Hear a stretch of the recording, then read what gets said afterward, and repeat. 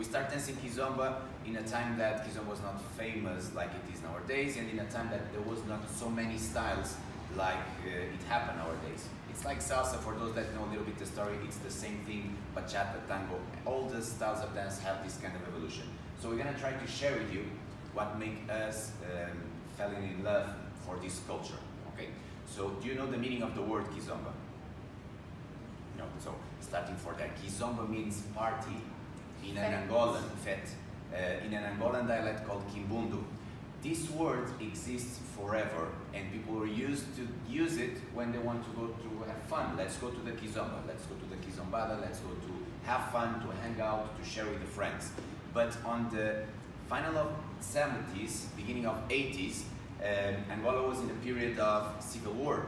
So mainly the musical production that was made was for intervention, okay, because it was a very complicated time there. So they were consuming international music to have fun. Music from Cape Verde, from Congo, from all Africa, including the pop music was entering with Michael Jackson, music from Latin America.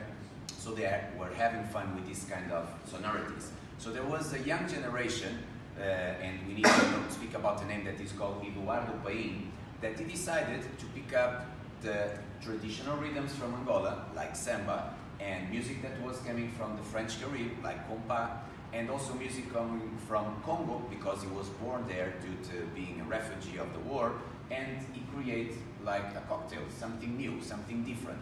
And people connected to that. But the old generation told, look, young kid, this is beautiful, but this is not samba, so you need to arrange a new name.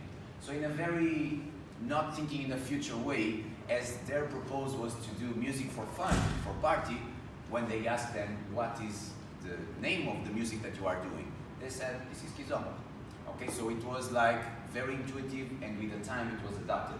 At the same time, more or less, a little bit later, 84, 85, appeared a massive explosion coming from Guadeloupe, Martinique, called Kassav, that were the inventors of zouk music, the retro zouk, the zouk from the French Caribbean. So they were like massive all over the world. And there was a high demand of the audience to listen to that kind of music. So in Africa also, the orchestras, the groups, they were forced in somehow to play this kind of zouk music, but in their own way, with their influence, with their instruments. So this style of music highly influenced what we know nowadays as Kizomba, because in Cape Verde they didn't call it Kizomba, they call it Cola Zouk. It was the fusion between coladera, traditional music from Cape Verde, and zouk music brought from the French Caribbean. Mozambique, they call it also passada to the dance, but the music they didn't have a name. If you go to Guinea-Bissau, by Tabanca Jazz, they call it Afro Zouk because they were doing zouk with African flavor.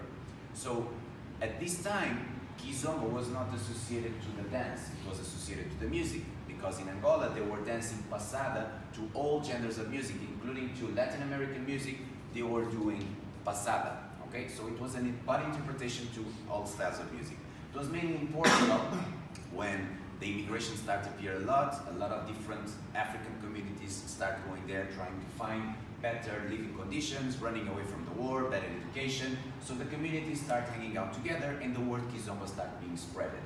And even in that time, the things start getting evolution, the new styles that start appearing regarding music, sonority, music from Cape Verde, music from Angola. At the late 90s, beginning of 2000, the ghetto zouk started appearing by the Cape Verdeans that were living in Holland, mainly Nelson Freitas, Mopes, Johnny Ramos, all these artists that still play today.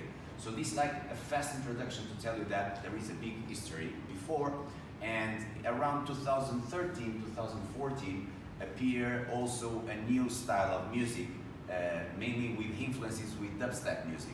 So LGBT Skilla start producing this kind of music, Dança Kizomba, and guys like Ena and Curtis from France, they start receiving that music and wanting to do a different interpretation, because always music and dance are side by side. So they start creating a new style of music, of dancing, that people also, the old generation said, look, this is beautiful, but this is not Kizomba, so you need to arrange a new name. And a lot of different names appear, the French style, the Kizomba 2.0, blah, blah, blah, blah, blah, and then they agree that they should call it urban Kiz. But even after, more styles start appearing because people that connect with new styles but don't connect with urban Kiz, they start calling it fusion also.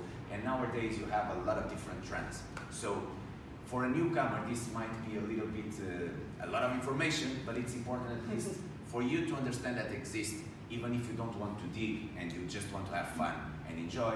And this is the main purpose of you being here, to learn, of course, technique, but you want to have fun after and meet new people and maybe to travel and have a new language to speak. Because if you go anywhere in the world, you know how to dance Kizomba, you have people that dance Kizomba, you don't speak the same language, but you can communicate. The same with salsa, with all the social dances. Make sense?